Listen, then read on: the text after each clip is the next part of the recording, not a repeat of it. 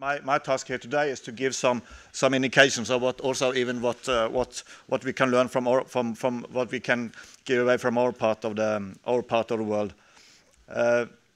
This is very. I also want to save some time since we are running a bit tight. So I think I go straight on the issue. Is there a Nordic energy model? Both Mr. Lipponen and Altmaier has been commenting on that, so I won't go very far into it. But of course, each Nordic country offers a unique contribution to Europe's energy and climate change equation. Again, the examples have been given, and apart from the energy sources that each and different countries are providing, also in terms of exporting energy, the integration of electricity markets across the Nordic region for 10, 15, even almost 20 years is a major source of inspiration, also across continents. It's not only for the neighboring region and Russia and Germany and Netherlands and the UK, but also globally. There's a lot of people all over the world coming to the Nordic region to see what we have achieved. And I think the next point, a trust-based political system, is a good starting point for radical energy change. I think there are fewer lawyers as a percentage of the population in the Nordic countries than many other parts of the world, and I think that might help when you're going to make radical change.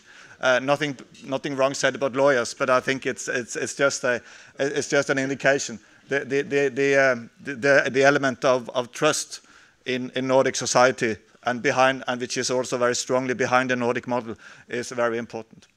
And also Nordic ability to formulate and implement ambitious energy strategies. And I think Denmark and Sweden and Finland have been mentioned here, and I'm coming back to our role in Norway. But we have achieved a lot, but there is a lot of challenges in the future. So are we up to that? First, some points about Norway. We are a major energy nation. We are the second largest gas exporter and seventh largest oil exporter. We provide the continent, including Germany, with a lot of gas. We are a major player in the emerging Arctic energy equation, and also with the new energy finds. Controversial maybe, and also a challenge in the overall picture with climate change. So I'll come back to that. We are also a key European player in hydropower. Half of Europe's hydro reservoir capacity is in Norway, and Statkraft is Europe's largest renewable energy company. We provide already important green battery functions to Denmark, the Netherlands, and also soon to Germany and the UK.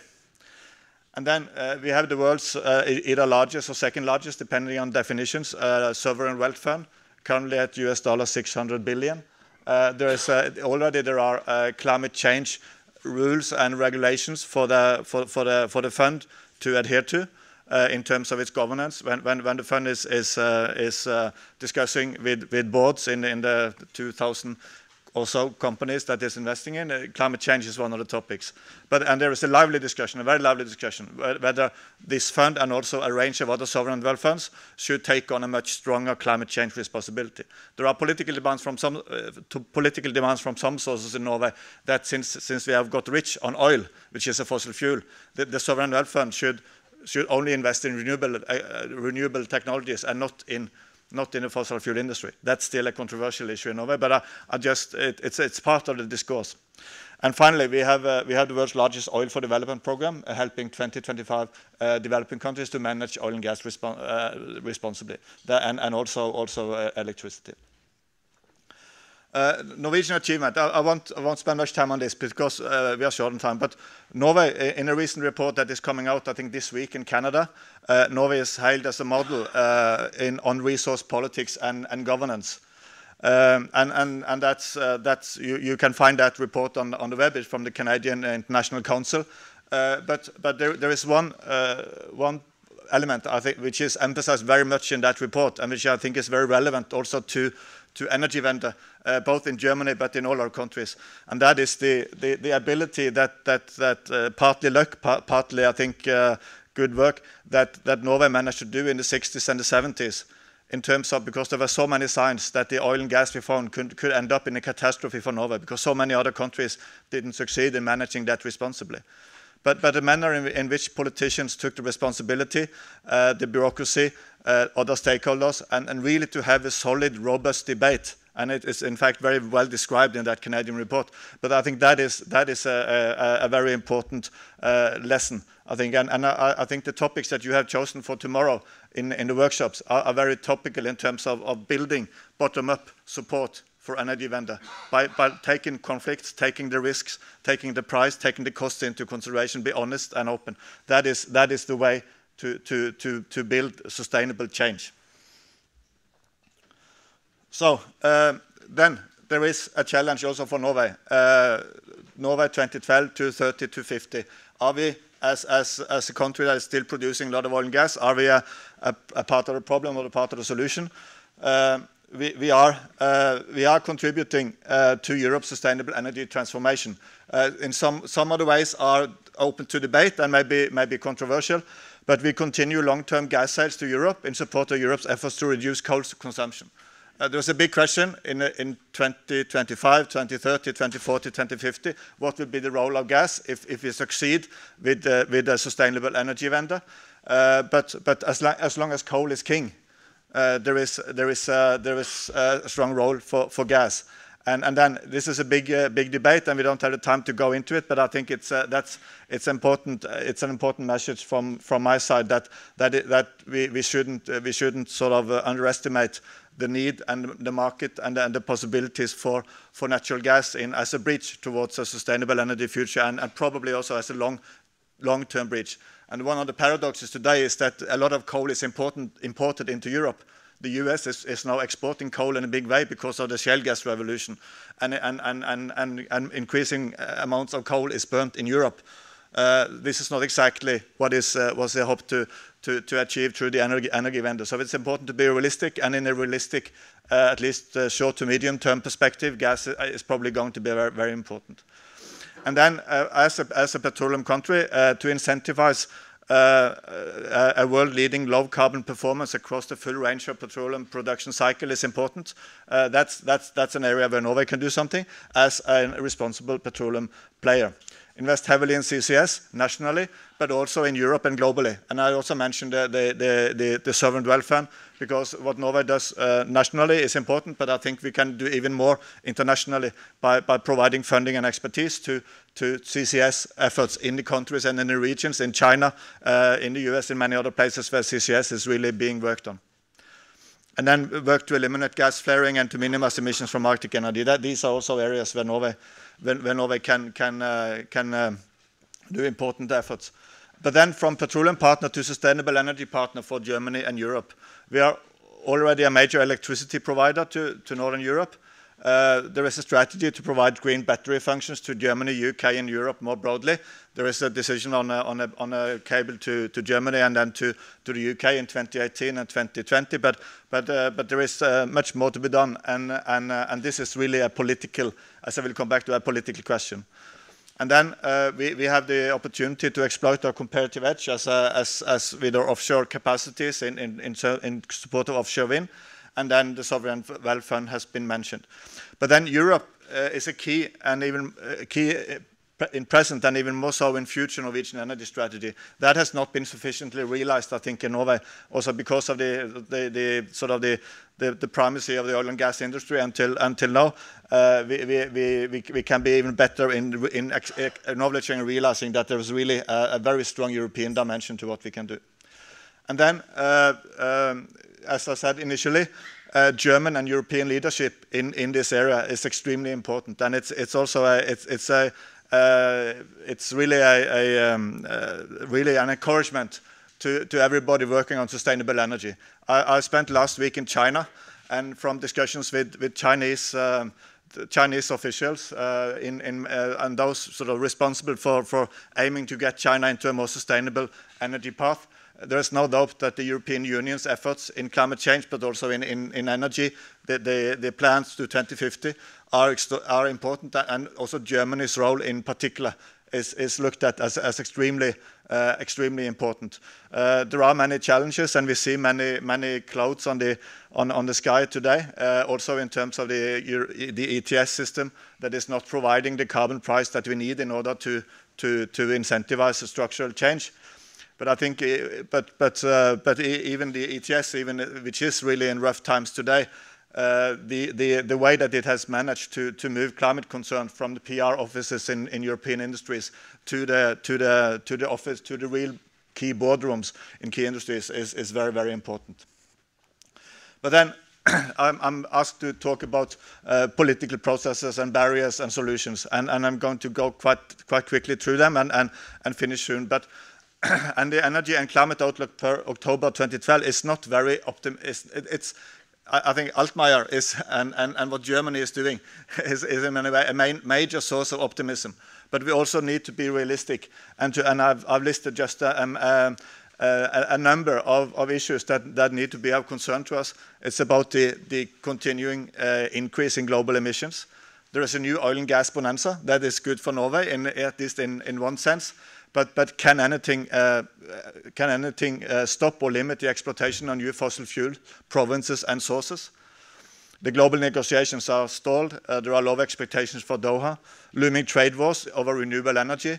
I read the editorial in China Daily on my way home from China last week. A major row with the US and also German companies in the US, and green protectionism is coming. It can be possible to understand, but still it's not a good sign. CCS in trouble, financial crisis access renewable support schemes, ETS I mentioned, and voters and consumers get frustrated and confused. This is a long list, and I will end on a more positive note, but just let us look a bit more on the bottlenecks and on the barriers. Fossil fuel sources ready for harvesting are already much larger in size than what would really make us able to reduce to reach the goal of a 2% degree warming. Just this is difficult statistics, but if you look at both the oil and gas and coal reserves that are really now already in the investment plans of oil and gas and coal companies, there is a lot more than will make us succeed in terms of reaching the goal. So it's a challenge for Norway in terms of our economic structure, but it's a challenge for the world, and it's a challenge in terms of how we are going to approach a real success in meeting the 2% target. And just one, you've seen it up there already, an impressionistic example of a barrier. Mr. Altmaier referred to the new technologies, and I think there's even in new IT and communication technology, there's a lot of positive things also in the interface with the energy industry in the future. But it's just to look at the structures that are dominant in today's world economy. If you compare Apple and Exxon, and if you compare the physical structures that need to be changed for a transformation to a sustainable energy world, so the figures speak for themselves, so it doesn't mean that Exxon cannot be part of the solution, but it says something about what the forces we are up against in terms of moving towards sustainability. What will it take? A transformation, a global Energiewende, so to speak. We need, I think, in order to move ahead in terms of climate change negotiations, we need something like a sustainable crisis consciousness. But that is very much a contradiction in terms. But still, I feel that this is really needed. My institute has done a lot of research on credible science and science politics interfaces. IPCC has been extremely important, but we should never underestimate the danger that the climate change agenda will be sort of attacked and also get into big problems by scientific disagreement.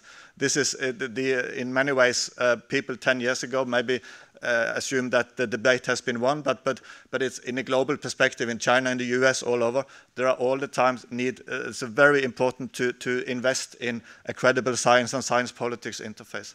Fairness and effectiveness. China again. There's a lot of discussion for China to really engage in global climate cooperation. we need to consider ways also to factor in, for instance, like Dieter Helmer's done in a new book, Carbon Crunch. He says that the UK, he's an Oxford professor, that UK, instead of having reduced emissions by 20%, if it takes into account what the UK consumes that was produced in China, the emissions of UK has increased and not decreased. And of course, that currently China has to pay for these emissions, but they are consumed by the UK. So of course, Chinese experts are seeing all that, and they are giving advice to the policymakers. So that also means that we need to look into some of these aspects. We need to think of new ways to work on climate regimes. We need to stay the course on market-friendly reforms at a local, national, and global level. Green protectionism is a danger, and we see many signs of it now. And then, therefore, also embrace China, resist protectionist pressure. I may be a bit influenced by my recent trip to China, but then finally, what will it take? Get serious about coal to gas transition, reform electricity, and ensure predictable policy frameworks for gas. I've been talking about that. Accelerate CCS investment, but be frank and humble about cost and other uncertainties.